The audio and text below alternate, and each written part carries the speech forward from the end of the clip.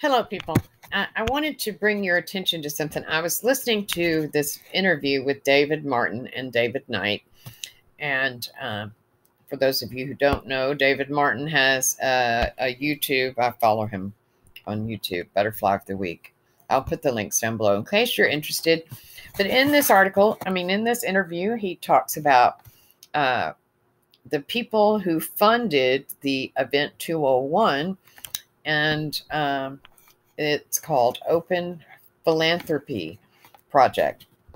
Now, over here, you look at the Open Philanthropy Project. Well, we have this Holden Karnofsky. And it sounds, what is that, Russian?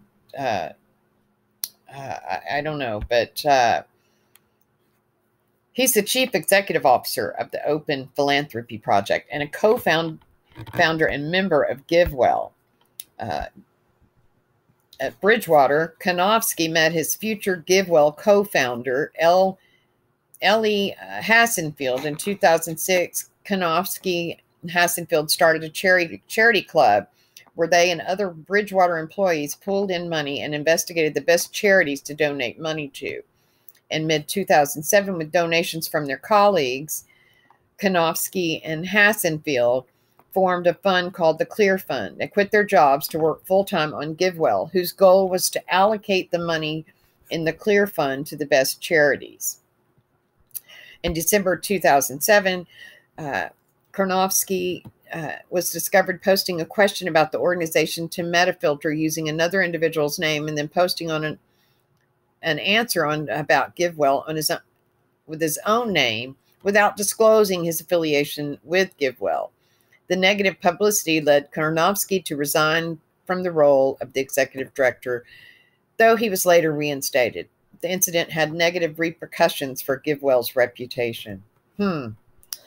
Interesting. I'd never heard of this. GiveWell announced a close partnership with Good Ventures, a philanthropic foundation tasked with giving away Facebook co-founders Dustin Moscovitz's wealth.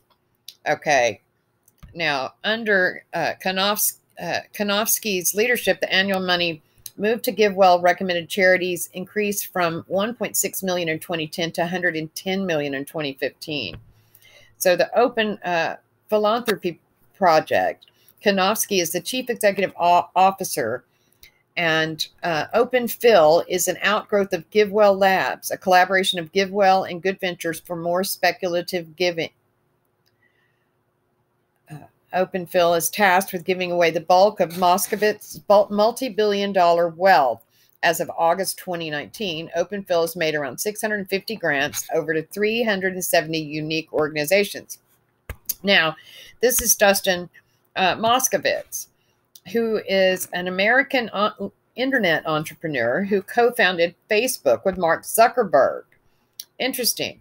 2008, he left Facebook to co-found Asana with Justin Rosenstein. In March 2011, Forbes reported Moskovitz to be the youngest self-made billionaire in history on the basis of his 2.34% share in Facebook. Now, what I find, these guys, their focus areas are Open Philanthropy has selected focus areas primarily from the following 4 categories: U.S. policy,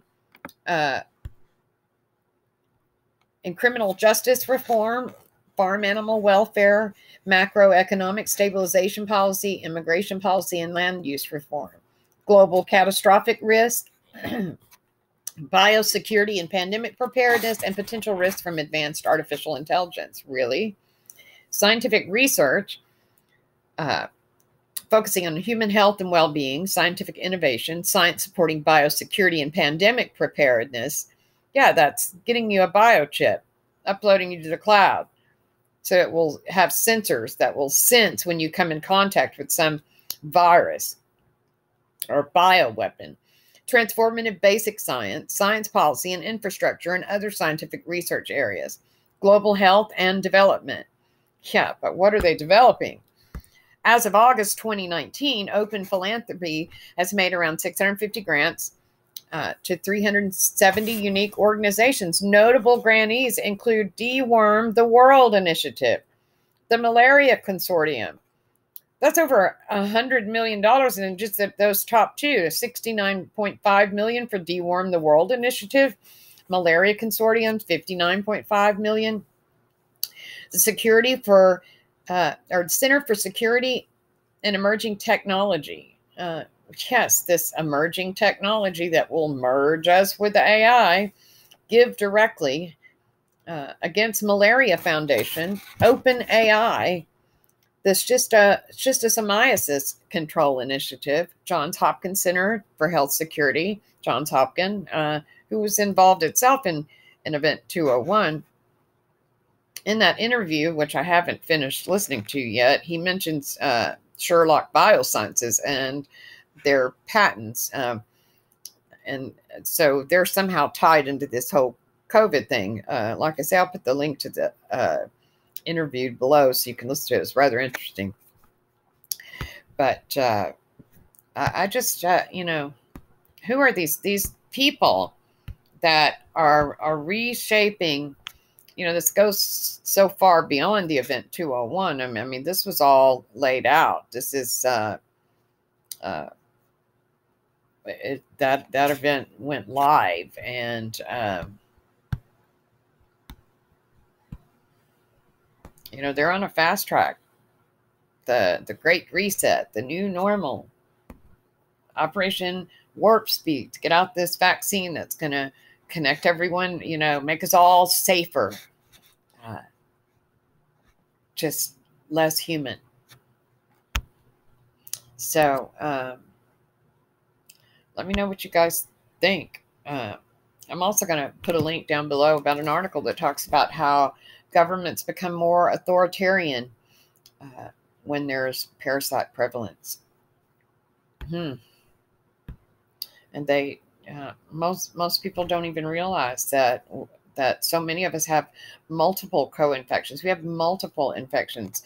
Our immune systems are shut off with all the bacteria and fungus, and our immune system doesn't have the ability to fight off these infections.